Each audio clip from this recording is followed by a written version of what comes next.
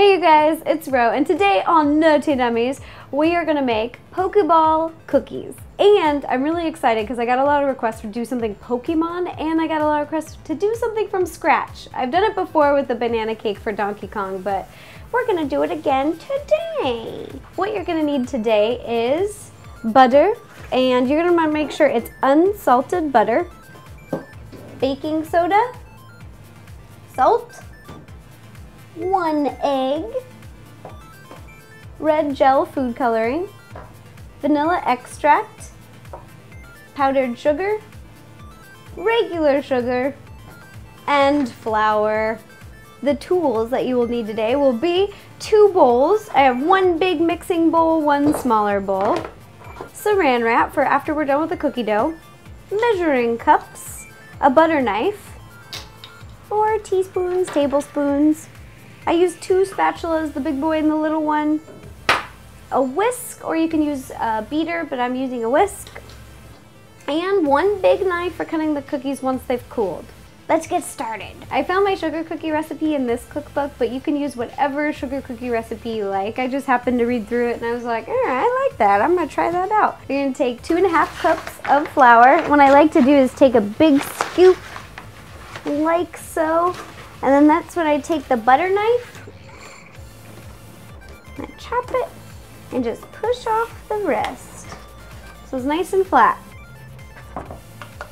And I'm a messy baker, and it's okay. 2½ cups.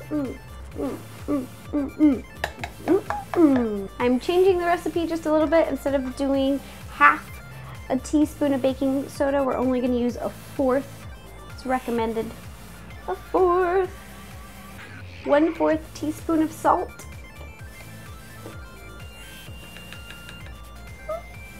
All right, and then you're gonna whisk these together. It's really good to do this so they all get mixed in before you add the sugars and the butter. And then you just set this off to the side and take your big mixing bowl, boom, and you're gonna add a cup of butter.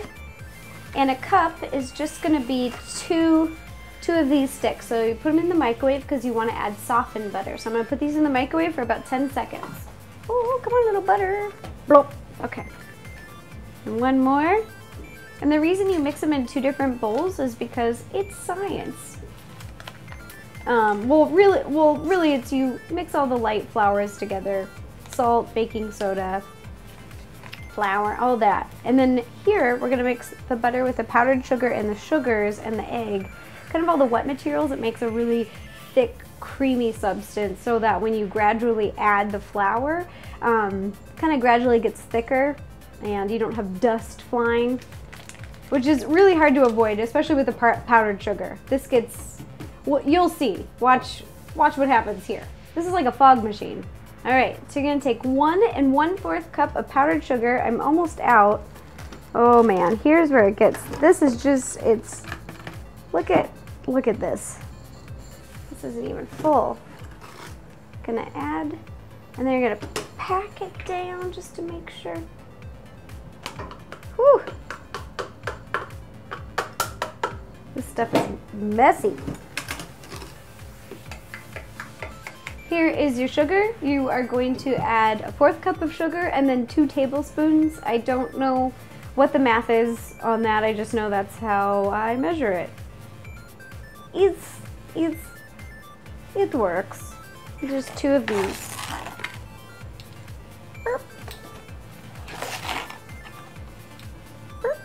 And then we don't add the egg yet. You're gonna mix this together, and I'm actually gonna use a beater. I wasn't going to, but now I'm going to. So I'm gonna put these.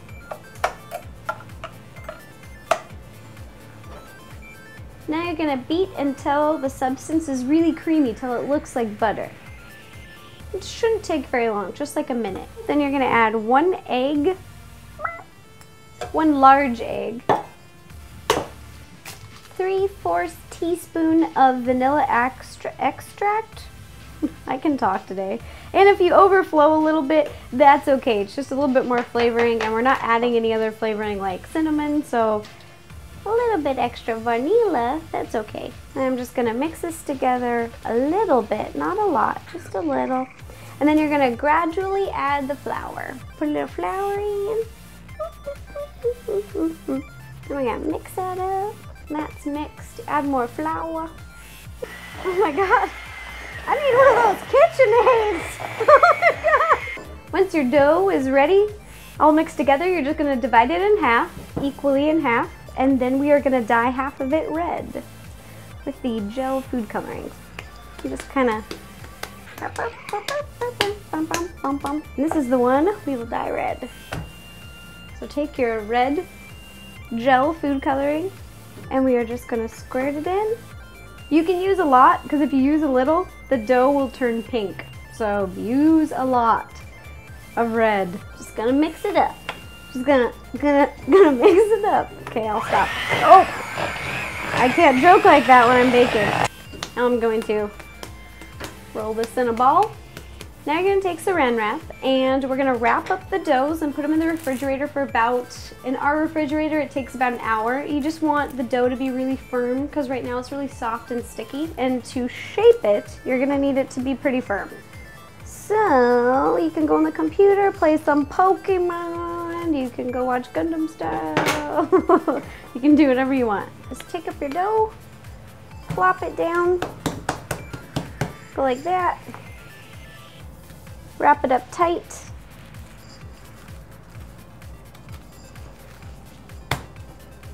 And put these puppies in the fridge.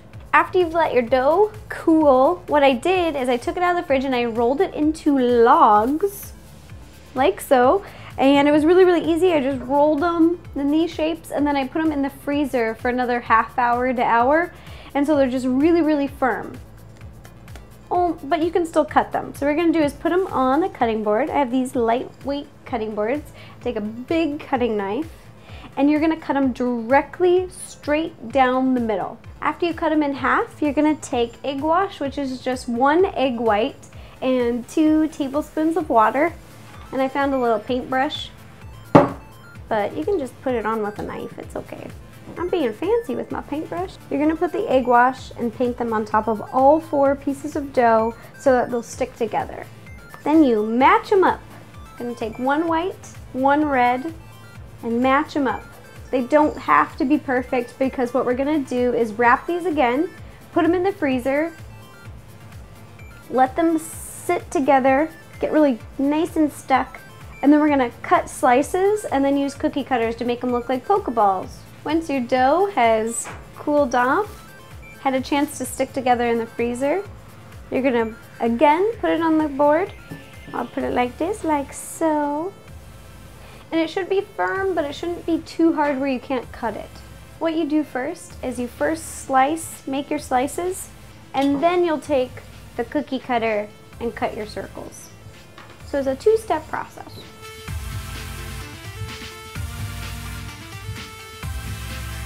Ta-da! Here they are, ready for the oven. Just remember, heat to 375 and bake for 7 to 9 minutes. Ding-ding! Cookies are all done, they're baked, and after they come out of the oven, give them plenty of time to cool. I put these in the refrigerator for about 5 minutes so they're ready to decorate. All you need to decorate is black frosting. I put it in one of these fancy bags, but if you don't have one of these, you can just use a Ziploc and cut off the tip. And Smarties, little candies. We're gonna be using the white Smarties for the center of the Pokeball. Neat, time to decorate.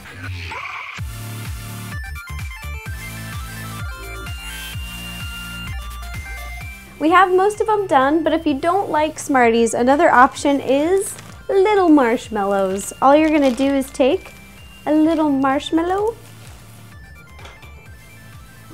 cut them in half with baking scissors, and then stick them right in the middle. I just want to give you guys options in case you don't like certain candies. If you can think of any other white little round candy, use it. Ta-da! Pokeball cookies! Dee-dee! Oh, oh, oh, don't fall, don't fall. They're so cute. They're really, really easy. I wanted to do a recipe like this so that it would be something simple and that everyone could do. I hope that you liked it. If you have any other suggestions for any other naughty nummies, please let me know. Leave me a comment below and I will do my best to make it happen. Okay, thanks so much. Bye bye.